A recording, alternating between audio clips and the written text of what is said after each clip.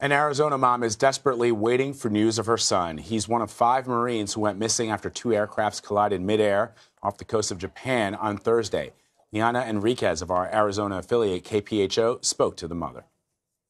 I just pray to God that he find him and bring him home. It's very hard. I mean, I picture him. I just see his face, his smile, and then realize I'm not going to see it again.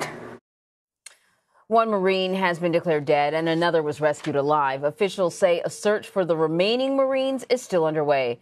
Rosa Bennett says that she's traveling to Japan tomorrow morning, hoping that she can get more news about the status of her son.